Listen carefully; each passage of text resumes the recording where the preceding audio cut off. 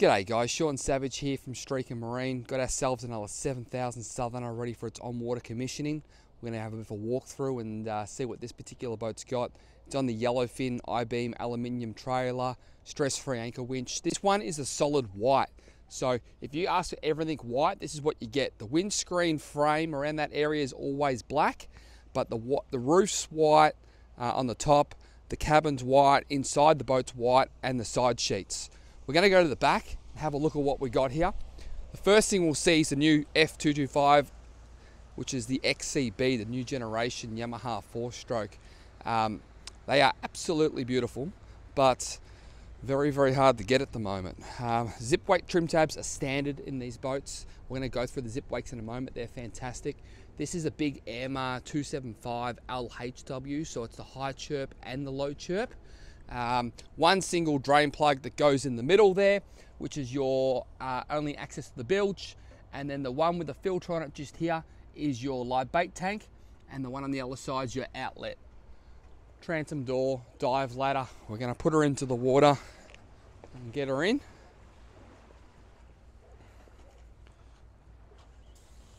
So when we're putting these into the water, what I like to look for is just the back corner of the boat. So when I'm reversing the car in, I like to watch the back of the boat right in that corner there, and when that's touching the water, that's the right depth for me for launching. So as she comes back,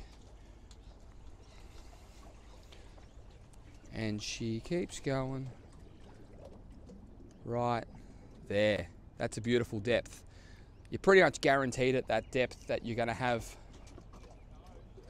sufficient depth under the water, and the boat's still going to have contact with the trailer. So when you reverse the boat into the water or drive the boat back up onto the trailer, the boat is actually still at a depth where it'll have contact.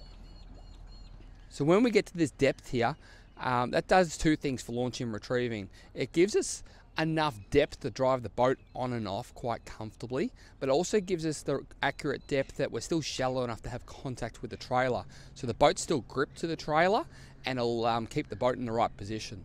You can see just above the yellow in the Yellowfin logo, there's a little outlet there. That's going to be a hand wash, which is pretty cool. It's an option we don't do that often, but I think it's a real cracker.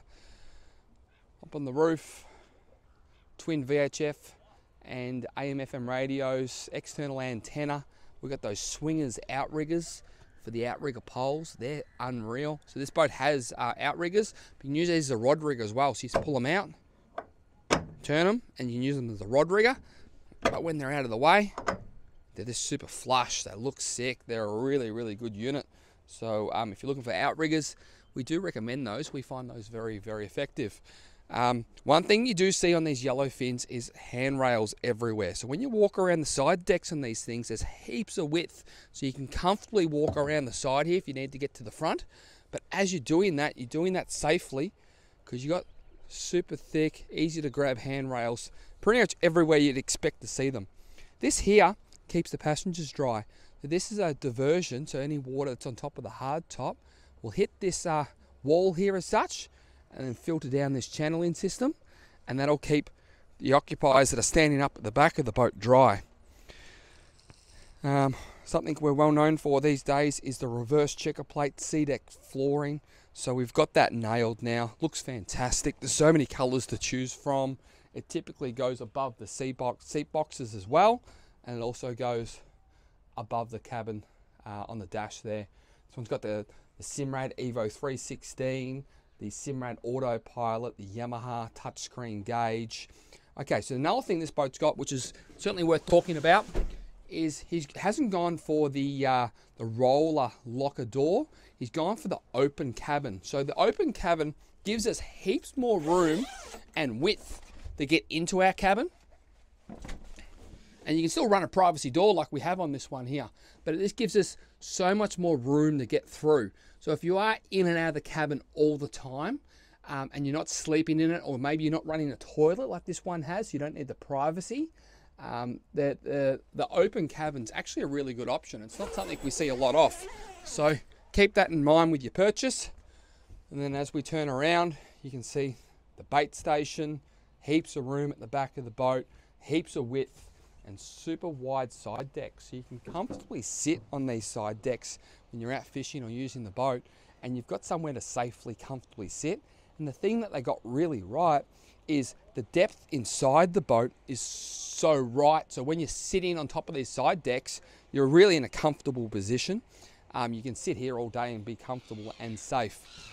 So we'll get her in the water, we'll give her a run, get it all set up for the customer, and see what other information we can give you. Okay, so we're out. Water's pretty good. We're going to do a performance test. We're going to go through some rev ranges and some fuel economy, and see what kind of performance we get out of it. The other thing we're going to look into as a bit of fun is we're going to run our TM275, our big girl transducer, and we're going to see what kind of speed that'll hold bottom at as well while we're at all this. So the first thing we're going to do is just creep her up on the throttle around that 3,000 RPM mark. So that's 26, a bit more, 3,000. Economy 1.6. Fuel flow, so litres per hour, 24 litres an hour. Bottom, no dramas. So coming home, bit snotty, and you're just chugging along, 3,000 RPM. You're gonna get home safely, comfortably, and you're just gonna chug along.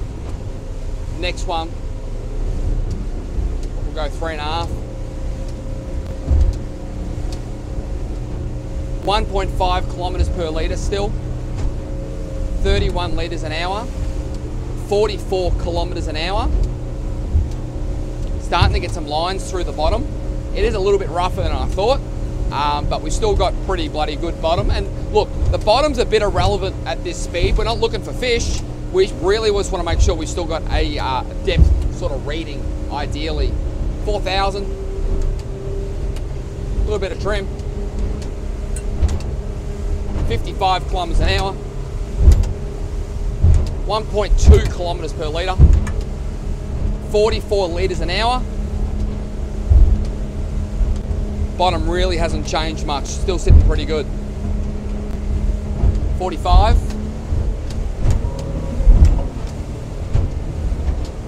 62 kilometers an hour, 1.2 still. Right on 50 litres an hour. Still got bottom. Real beauty. 5,000. Bit of trim.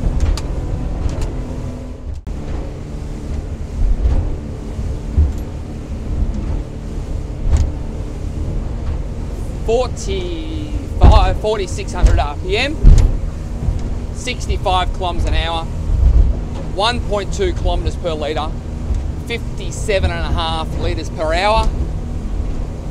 Starting to lose it, but we still have a solid depth reading on the side there. 5,000. 53, I've actually gone to. 77 kilometres an hour. 0.9 per litre per kilometre. 85 litres an hour. Still holding depth. Maximum RPM, bit of trim. 55, 56, 80 kilometers an hour, 0.9 of a litre per kilometre, 85 litres an hour. Just lost bottom right there. But we are singing nicely.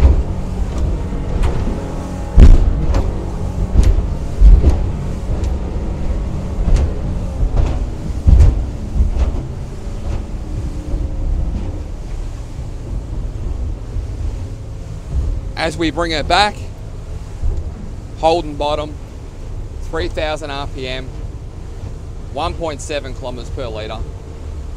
Easy as that.